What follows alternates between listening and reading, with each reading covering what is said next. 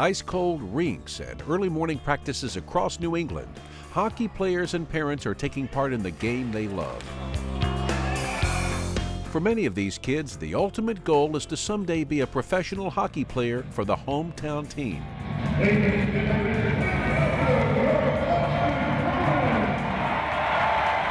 Until recently, that goal was only attainable by men.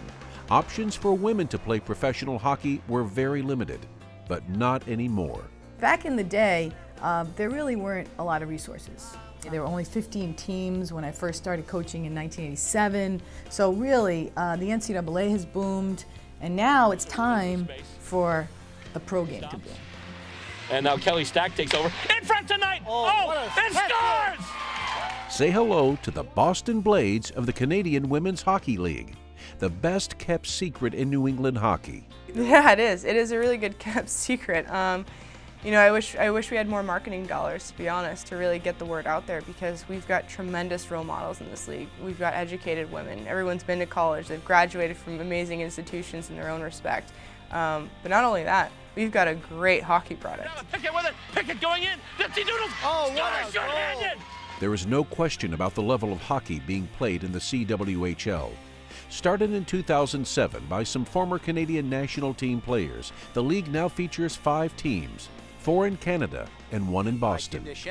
Here's a steal by Pickett and the slot glove save by the netminder Labonte. All the teams have Olympic players from the greatest rivalry in women's hockey, the U.S. versus Canada. The Blades are fortunate to have players from both. We've got, I guess, for lack of better words, a saturated version of U.S. versus Canada every weekend for $15. I mean, are you kidding me? Instead of flying to Russia and spending all that money, you can just go in your backyard and watch us play. While these are the best female hockey players on the planet, the league and its teams are still very much a startup situation. The Blades have no trainer, no equipment manager, limited ice time, and, oh yes, none of the players get paid. Obviously, I said I started with the Blades because it was the next best option to keep playing hockey, and that's what I want to do. It feels like I'm going back to my Pee-wee days where I just started hockey. You're driving yourself to the rink again, you're kind of taking care of your own equipment again. That little adversity, I think, it brings us back to where we were, where we started, and why we started playing hockey. It's like for the love of the game.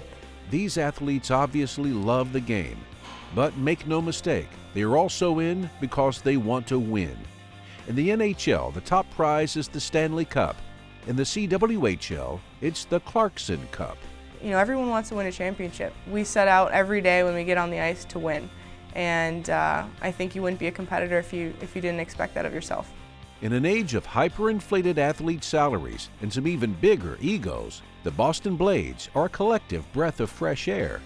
They are true role models, not only for today's female athletes, but for tomorrow's.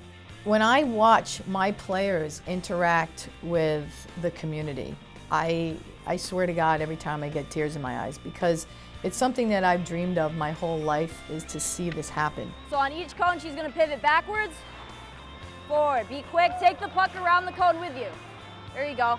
Really take the initiative to grow the game through the Blades, because it's not just about playing hockey anymore. It's we're building kind of a pro league for future generations, and that's the bigger picture.